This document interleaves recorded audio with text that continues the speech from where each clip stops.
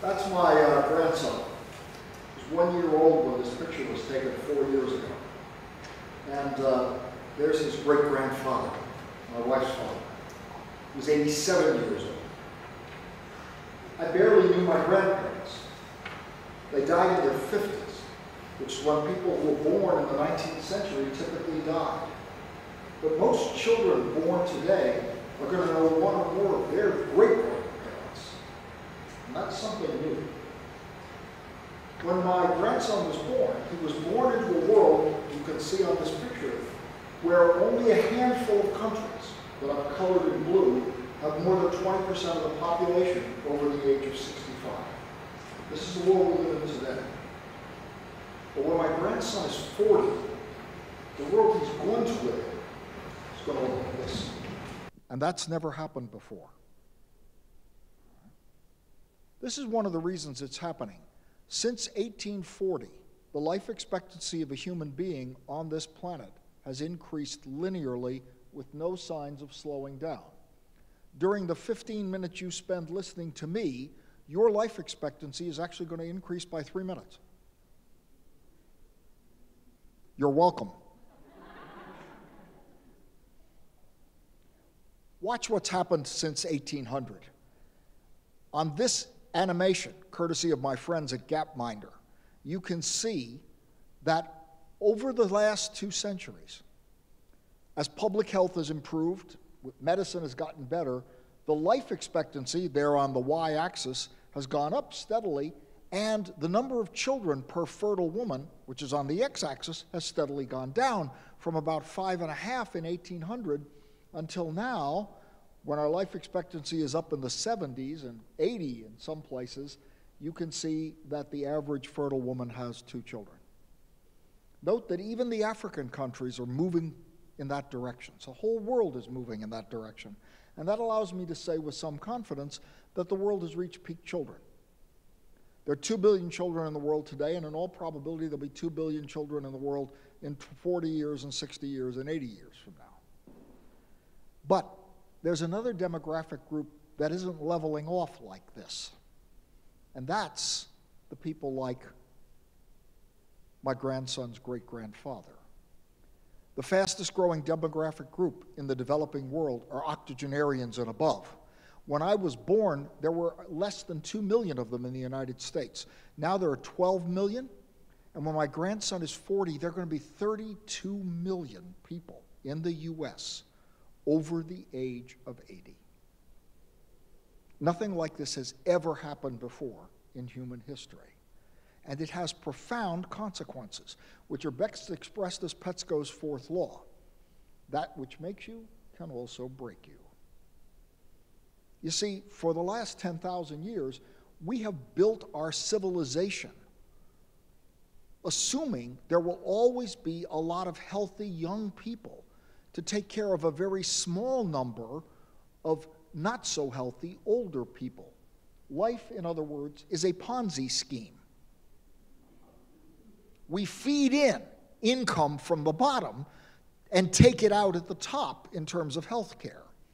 But that age pyramid on the left of this slide is rapidly converting into what will be, by the time my grandson is 40, a column in which there'll be as many, or maybe even more, older people than there will be young people. And the consequences of that are, to put it mildly, staggering. This is one of the main reasons why. Your risk for developing a serious neurologic disorder, like Alzheimer's disease or Parkinson's disease, diseases for which we have no treatment, your risk goes up exponentially when you reach about the age of 60. It goes up so fast that, are you lucky enough to live to be the age of my grandson's great-grandfather, mid to late 80s, 1 in 2 of you will have one of those diseases. He died of Alzheimer's disease. Right now, there are 5 million people with Alzheimer's disease in the United States. If you want to know about Parkinson's, just divide every number by 4. By the time my grandson's 40, there'll be 14 million of them. That is the population of the state of Illinois, which, remember, includes Chicago. If dementia were a country, right now, there are so many people in the world with dementia, 45 million worldwide, it would be greater than the population of Canada, and by 2050, dementia would be the 9th most populous country in the world. As I said, 5 million Alzheimer's patients, over 1 million Parkinson's patients today. By the end of the century, unless something happens, 300 million Alzheimer's patients in the world. And since there are 3 caregivers for every Alzheimer's patient, that means about 1 billion people in the world out of 10 billion directly affected by one disease. An epidemic unlike anything we've seen since the bubonic plague. 1 in 7 Alzheimer's patients has no caregivers at all. An indictment against social services in this country. Right now, we're spending $200 billion a year just for Alzheimer's and Parkinson's disease. By the time my grandson is 40, that cost will go up to $1 trillion a year. The gross domestic product of the United States is only $17 trillion. We cannot spend 1/17 of our GDP on one disease. That is economically unsustainable. So what I have described is a comet about to hit the Earth, and we know roughly when it will hit. If we knew when a comet would hit the Earth, we would all do exactly what we should do, which is to clamor for something to be done about the comet. So obviously, there must be massive action in dealing with this coming epidemic of neurodegenerative diseases, right? Wrong. Right now, federal spending on Alzheimer's disease is less than 1/3 of the spending on HIV/AIDS, and there are 10 times more Alzheimer's patients. This is not to say we're spending too much money on AIDS research. It is to say we are spending only a fraction of what we must spend on research on neurodegenerative diseases.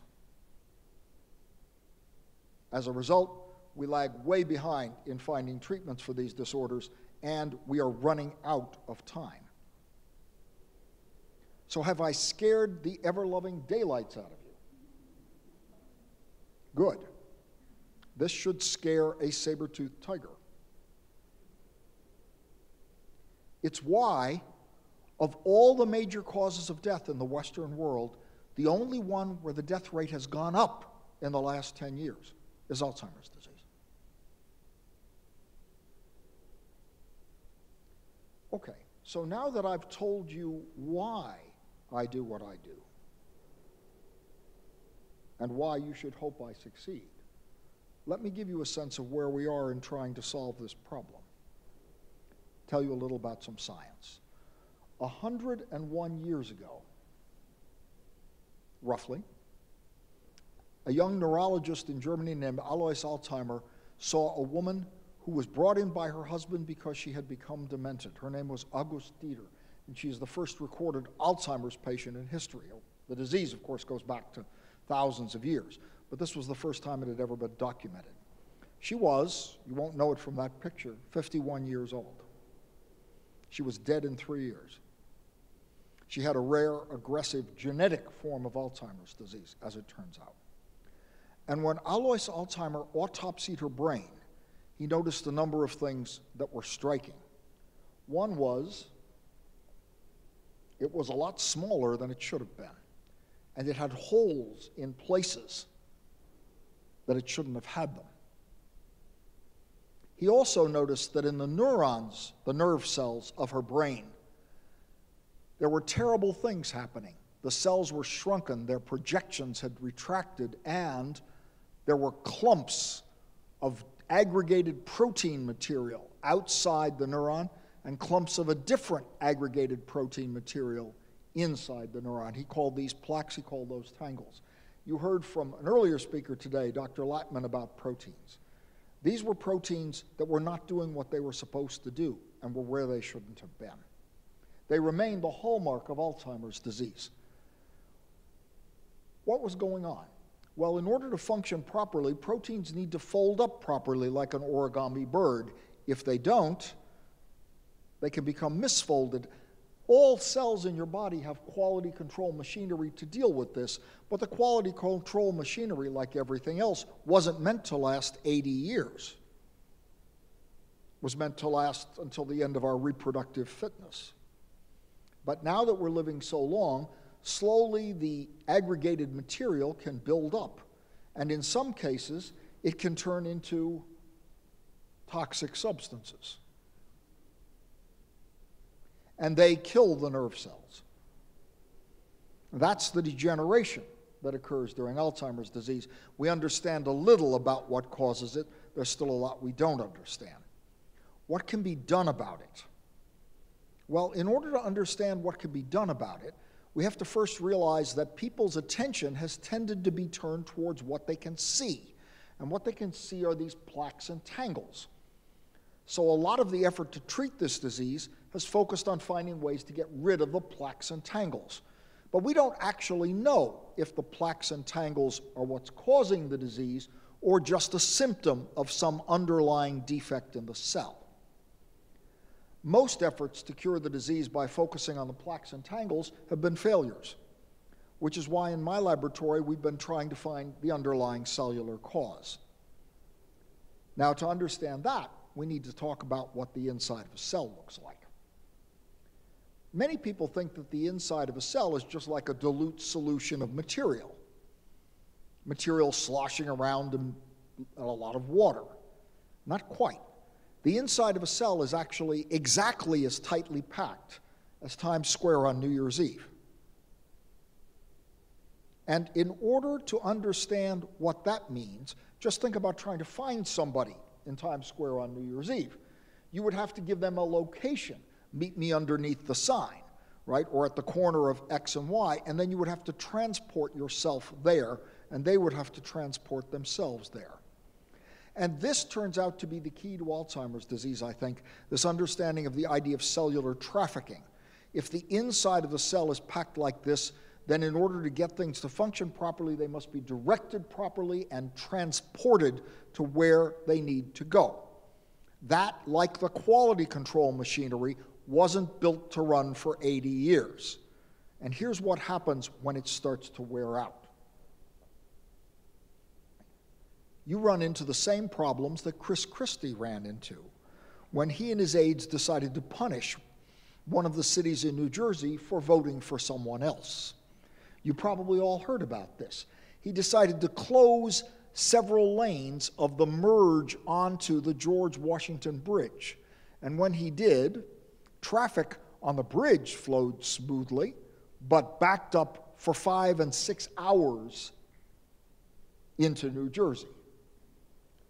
Something very much like this, with less political overtones, is what happens as you age.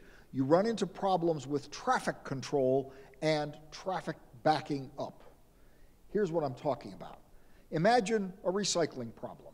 You take your soda bottle, you toss it in the bin, it gets bagged up in trash bags, and you put it outside. Well, I live in New York City, so it sits there for 3 weeks. But if you didn't live in New York City, then it would get picked up by a garbage truck, and the garbage truck would take it to places. It could take it to the recycling bin, and that's good, or it could take it to the landfill, and that's not so good. And if the landfill overfills, you end up with toxic waste. Well, that's exactly what goes on in every cell of your body, including your nerve cells, and your nerve cells are very sensitive to this. So there's a protein in your nerve cells called APP, and it is the precursor to the plaque material. And what happens is that protein gets recycled. That's its normal fate. And that recycling goes exactly the same way. It gets bagged in trash bags, which are called vesicles, and the little vesicles then go into the recycling bin, which is called the Golgi, which sends them right back to the cell surface, and that is green and good. Sometimes, however, they are directed towards the landfill, which is called the lysosome in the cell. And it turns out that in that pathway, and only the landfill pathway, do you make